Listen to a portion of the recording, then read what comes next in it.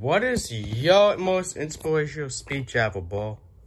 My most inspirational speech in the whole wide world, I don't know why I said that, is don't vape and don't do cigarettes. Like, don't smoke them.